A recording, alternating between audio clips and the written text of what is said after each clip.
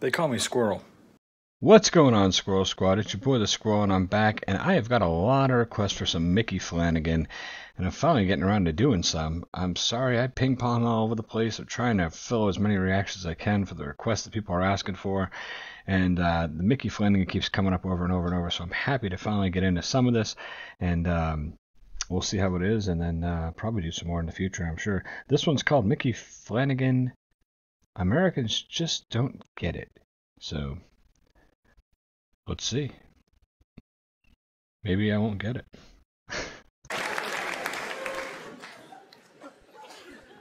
Back to where I was.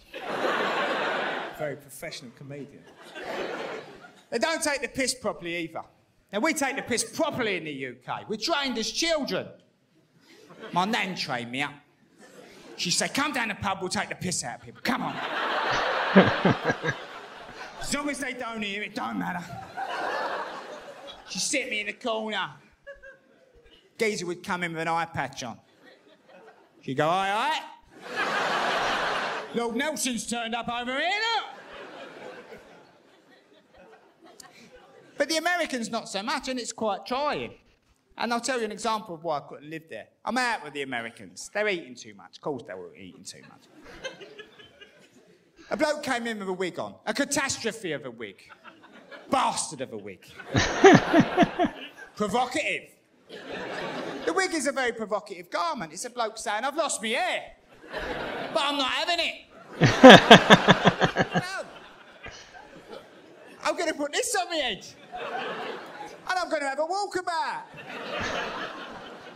And you lot are going to collude in the illusion I've still got a barnet, all right? This is something that always gets me. I've always said since a young age that if I lost my hair, I'd be okay with that, and I would just shave my head. And I still feel that way, but a friend of mine who lost his hair said, you know, I felt the same way until I started losing it. Because when you shave your head, you always know it'll grow back, but when you start losing your hair, you know it's not going to grow back, which I kind of get, but I kind of don't.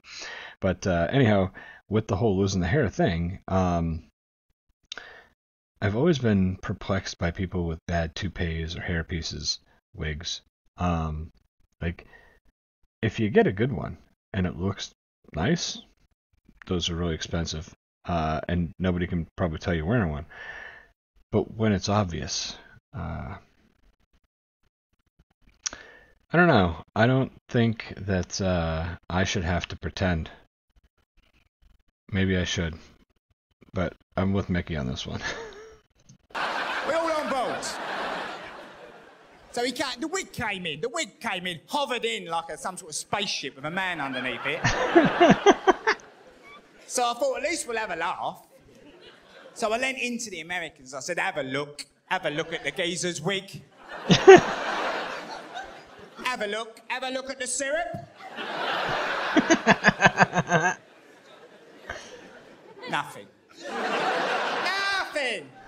Didn't join in, didn't laugh. They had no idea what I was trying to achieve. The woman got a bit upset. She said, oh, how scathing. How scathing. She said, why are you attacking that man? He's obviously got issues with the lust of his hair, but he's taking positive steps. I said, have a look at his head, love. Yeah. Alice walking about with a bit of old carpet on, you know? A positive step. I said, I'm going home. I'm going back to the UK, where sanity prevails. The bloke walks in looking like that. We all turn around as one and we go, ha, ha, ha. Oh, have a look at him, will ya? What a complete cunt. Yeah! That's awesome. That was awesome. I like to think that I take the piss pretty well. I'm a ball buster. That's what I do. If you know me and you hang out with me, I've probably given you a fucking nickname at this point. You know, that's what I do. I was a bartender for years, and you'd walk to the bar, and I'd walk down, and and I'd be like Joe, Jerry, Jerry, Joe. Those were old couple that had Joe and Jerry, but I called them Joe, Jerry, and Jerry, Joe. There was Joni and Chachi. There was Cockroach. There was Naked Tommy, 20 Cent. I mean, it had all these. Everybody had a nickname. Everybody, and it was like a badge of honor for me to finally give a fuck enough about you to give you a nickname. Love taking the piss out of people, and love busting balls and having a good time.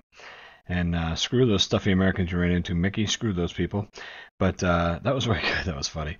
This guy's he's funny. He's got a thick accent, so I have to listen very carefully. But God, he's great. He's awesome. So more Micky Flanagan on the way, folks. I hope you enjoyed it. I sure did. If you're new here, make sure you subscribe before you leave. And until next time, squirrel out.